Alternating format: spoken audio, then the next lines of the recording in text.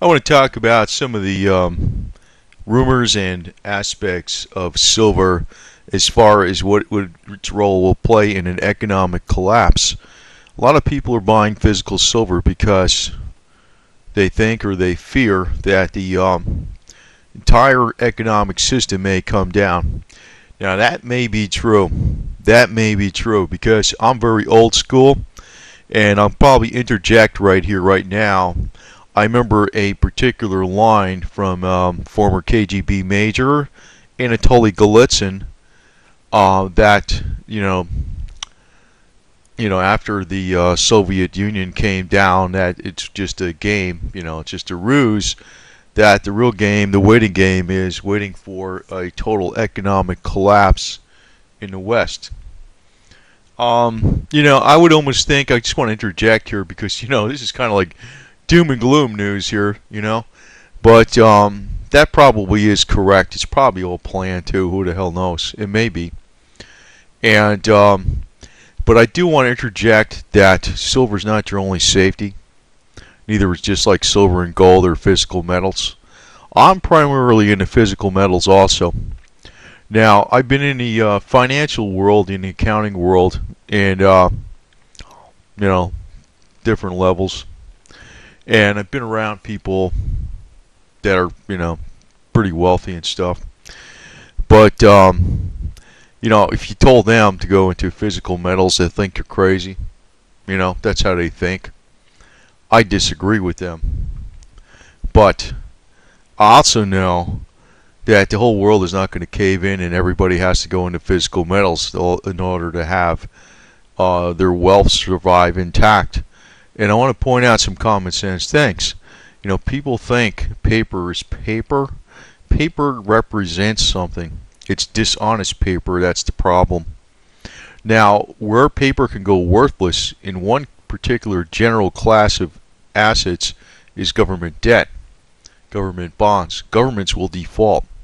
Mark Farber says this, and I'm not just following Mark Farber. I see the absolute logic behind that. Governments are going to default, and that's actually where a lot of the wealth is actually concentrated in and invested in. When you look at most of the wealth in this country, it rests with people age 65 and older, and they have it in only safe, secure assets. A lot of it is government debt, that type of stuff, bonds, treasury notes, and they're going to get wiped out. That's really who's going to get clobbered more than anybody. The ultra wealthy are not going to get wiped out. They're going to make out like a fat rat, most of them. I know the story about Madoff, people he ripped off, they had a lot of money. They're not really the ultra wealthy, they're not the shrewdest. I would have never trusted that snake in a million years. I have a very good sense about me in a lot of different ways, and I told some, well, let me put it this way, I'll brag a little bit, but people I work for as an accountant and financial guy, whatever you want to call it, as their head guru in the accounting, I was the one that I think really pushed their wealth up many, many, many times. A lot of them really weren't that wealthy and went past 100 million. So I don't think it was their brains that did a lot of it. I think it was a lot of mine. So I'll toot my own horn on that shit, but I think I have a very good sense of what's going to happen. Now, as far as paper, China, I think, is always going to remain strong. There's going to be downturns, and watching downturns is very important to watching the metals movements, because if there's ever a severe downturn in China, silver is going to have a serious crash. Now, obviously, silver's crashed already, as far as I'm concerned. I don't think it's got much more to, if there's going to be another correction right smack now, it's not going to be too long. I'm talking about when silver starts making some real headway and it goes up to like $75 or something. I don't know. If you just watch China, watch all the factors, watch when there's going to be a pullback. I'm going to try to guess this game and make profit off of it rather than just try to retain wealth. I want to move in and out, move in and out. Now, talking about paper, take a company like PetroChina. You own stock in this company? Yes, it's a piece of paper. But you know, you're talking about a company you own a piece of that has physical assets that sell into the world, a very vital commodity, which is crude oil. You're not going to go down in that stock. If the American money starts going to becoming more and more worthless, this stock is going to go up a lot more, and it's actually going to be the essential stocks are going to go up more and more. And you know, looking at the total assets of this company, they're astronomical. They're astronomical. I mean, this is in billions. That's not millions. It's like 30. These are all reported, I think, in thousands of dollars. And and they're going up. They're going up. This company's doing extremely well. So if you own a share in this company, yeah, it says it's a piece of paper, but it is a share. It is an actual share of the actual company. Just make sure you pick your company's correct. Now, I was going to show Silver Wheaton on here, and I started thinking, no, I don't want to show that one. Because actually, I want to show a company I think might do well in the silver mining. I think they're doing very well right now. It might be a good stock to own. Not trying to really make a recommendation for it, but, you know, if you actually do a little bit of a silver stock, this one's not a bad one. Endeavor Silver, mainly down in Mexico. And they're shooting for more and more silver production. Now, a little common sense. If you think silver's your only financial safety and everybody's going to be running to physical silver, how well do you think a share in a mining stock is going to do for companies that actually produce it?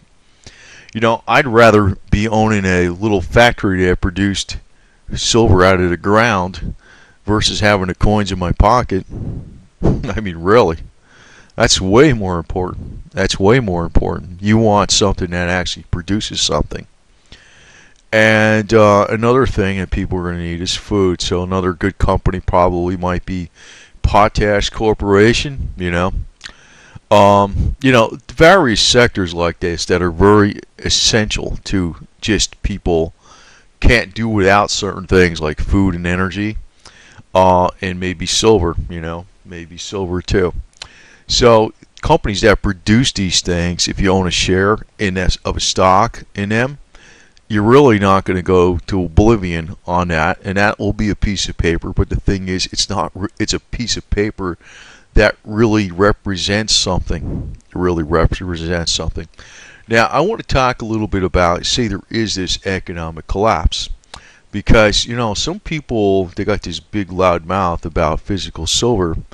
I'm going to tell you right now, you're going to be the first people that are going to get ripped off. That's what's going to happen. Because let's hope there's no economic collapse. Because what is going to happen is there's going to be a lot of robberies left and right. Just people are just going to have to survive. And this is actually from, I'll post a link. It's about Argentina's economic collapse. And, you know, I just had to highlight this one line. It goes, the guy says from his own experience, if I had $1 for each time a person that got robbed and told me they look like normal people dressed better than we are, honestly, I would have enough money to buy a nice gun. Yeah, I guess it's going to be like the Wild West if it goes down in that scenario. And a word to the wise, you never want to ever flaunt money. You always want to play poor. You always want to play low key. Even some of the biggest operations in the world sometimes were through very low key scenarios. It's usually the people that flaunt big bucks lose it. They do. I've seen this many times. Or, you know, they talk about, oh, they got deep pockets. That means they're wasteful. That's the way I interpret that. So, you know, I look at every detail. I never, you know, and actually I'll look at turning over every stone. Any place that can make a profit, that's the way I work. So, you know, and the Argentine lesson actually is pretty good because, you know, if you got physical silver, it's going to be kind of tough to exchange it for anything in a lot of ways because, you know, there's going to be a lot of people out ready to take it from you. So let's just hope it doesn't go to that situation where it's total economic collapse. Now, in a good, strong economy, silver's an industrial metal. Remember what happened in 1979. There was not an economic collapse. That is not why silver went up. Silver went up a lot in 1979 because there was a lot of inflation kicking in, but the unemployment rate was very low and the production was very high. There was a lot of industrial demand. A lot of the commodities went up. But in a scenario where commodities are all going up because there's easy credit or something like that, or there's inflation, and they're pumping more money into the system, silver might be one of your best performing assets going. But not necessarily too great in times of economic collapse. In real economic collapse, food storage is probably going to be one of your most important. And also, it could actually be items of necessity besides food. Silver is something, people have this dream in their head that it's going to be monetized again. It's not going to actually be monetized, but I think in the future there's going to be a point in time where it's going to be worth a hell of a lot more money. Now, that's going to be a tricky part when they actually sell it. And quite obviously, not everybody's going to win at that game. Actually, to win at that game, most people are going to lose at the game. That's why I keep saying the majority are probably going to get fleeced at one point in time. Probably not the people that are listening to me, because it seems like a lot of people listening to me are kind of wise to that, that it's going to go up, up, up, up, and it's going to crash, but nobody really knows exactly how high the damn stuff is going to go, so nobody really knows exactly when to sell it. But I always like to recommend, true wealth for actual people is to keep pushing this hemp idea. Because, I know people like to push the idea that somehow silver is going to make everybody wealthy. It's not. It might protect your wealth. Like if you had your money in fiat dollars can go down tremendously in value. And it will. Maybe not right away, but it will over the next few years. It will. And silver is going to be a way to protect your money. And gold probably too. I'm sure gold is. But if the downturn, if the other thing is for true wealth, to make true wealth, it's probably going to be through the best way I would like to recommend is through the hemp product, because that's something that would solve our energy crisis. It would also thwart all the stupid plans of all these greenhouse gases and carbon taxes and the global carbon tax, the carbon credits, and all this stupid controls they put on by the EPA about every damn thing there is. It would alleviate all that, because hemp could actually provide all the fuel we need for our cars. It could provide many of the materials we use for steels and plastics. It could provide food, and it could provide medicine. So but they won't grow it in this country because it's illegal. And you know why they're doing that? Because they got an entrenched racket. So, I'd almost like to deflect some of the silver emphasis over to more emphasis on this hemp product, because I think that actually will give the people true wealth versus, silver, which can preserve your wealth. Silver can make you a lot of money if you time the market correctly. But obviously, most people aren't going to do that. Most people are going to get it wrong. I'm hoping to get it right, but I don't know if I can or not. I might. I probably will, fairly well. And but in the times of an economic collapse, let's just hope it doesn't go to that, because that's not going to even help your silver prices much. Remember, silver prices went up in good economic times, strong economic times, strong industry. Now, if there's an economic collapse in the West and silver prices go up because there's strong industry in China, well, that might not be too cool too, because say for instance China decides to take something over in the United States like physical assets because they're mad because the USA reneged on their debt. What are you going to do then, with your physical silver? So let's hope this crazy scenario, which maybe not so crazy, it might happen, with the economic collapse, but it's got a lot more problems associated with that, and just having physical coins in your pocket is not going to be the whole solution because, like I pointed out with Argentina here, you know, there was a lot of robberies and a lot of physical violence that went on when there was an economic collapse. Like number one, it goes, those that want to harm you, steal from you, don't come with a pirate flag waving over their heads. They might come like a really nice person. Neither do they start shooting at you 200 yards away.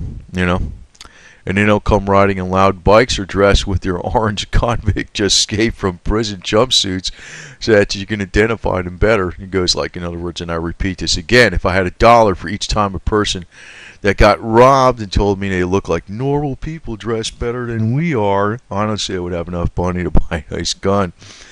And, it's like, you just hope it doesn't go to that situation. I hope it doesn't either, but it could. You never know. But for now, I'm just going to play the game like time in the market. And, I am mainly in physical silver, but, if you talk to anybody with some serious money, they're not. But, their money will be protected because they're going to be in stuff like PetroChina or Endeavor Silver or Potash Corporation. Products, if they're shrewd and they're into the right areas, they're going to be in products that are areas that are going to move up because these are products that people need. So, they might not be buying houses, they might not be buying new cars, they might not be buying any big ticket asset prices, but they're always going to be buying food and they're always going to be buying energy. So usually stocks or shares in companies that produce these things are in solid companies. They're going to do well in inflationary times. Now, yes, I know there's another question that comes into being because, the stock prices could outpace inflation, but then they can crash at one point in time, and, you'd have to try to time to get out of there. Usually the golden rule is basically if you're way the hell ahead, get at least half of it out. That's my basic rule. I mean, once you start getting way the hell ahead, if you got a double on something, you should get out, but always plan your next move. For instance, like even if you sold silver and you decided to get into another stock, or you went into a stock or something like that, and silver got way ahead of itself and doubled, and you went into a stock that seemed like it was depressed, and it was in a company that was still solid, and it was in an area that should take off, like say it was this Potash Corporation giving fertilizer to agriculture, and say the stock was down and silver was up. Well, as long as you plan your next move correctly, you're still going to make money. They're still going to make money. But let's just hope it doesn't go to the Argentina situation, because if you got physical silver, your problems are probably just starting, and you're going to have to worry about how you're going to keep that stuff. So let's just hope it doesn't go to that situation.